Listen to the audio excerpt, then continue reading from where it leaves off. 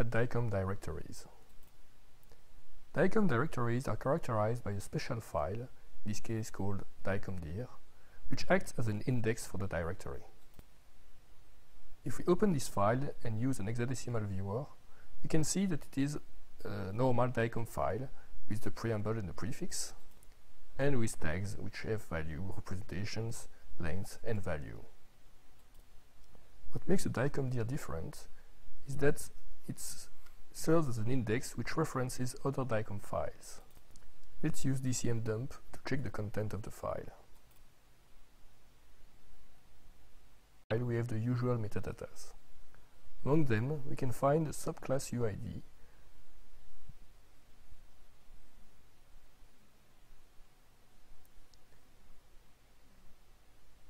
if we look at the documentation, we can see that this subclass UID corresponds to the media storage directory storage.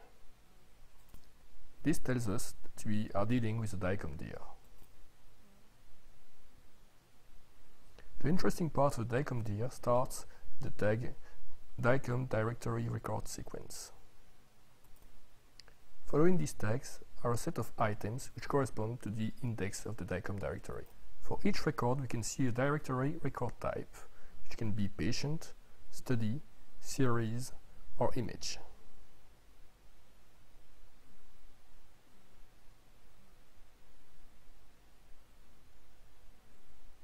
For the images we can also see a referenced file ID, which is the link to the relative path to the file itself. In this way, the DICOM directory is an index which references other DICOM files. The structure of the DICOM directory is not very easy to see using DCMDump. DCM4C provides us with another tool to read DICOM directories called DCMDIR.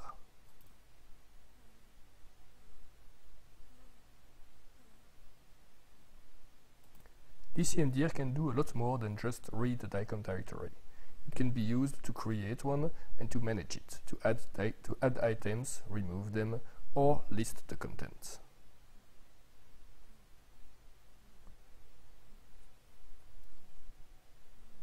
In our case, we just want to list the content of the directory, so we will use the L option.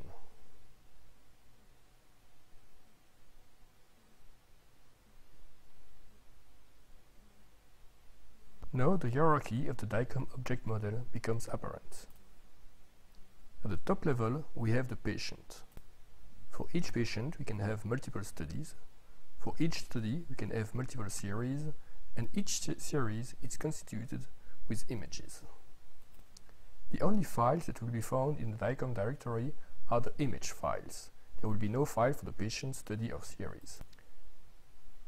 Each image file, however, will also include the information for the study, the series, and the patient. In the next video, we'll see how we can extract data from DICOM files using the Java programming language.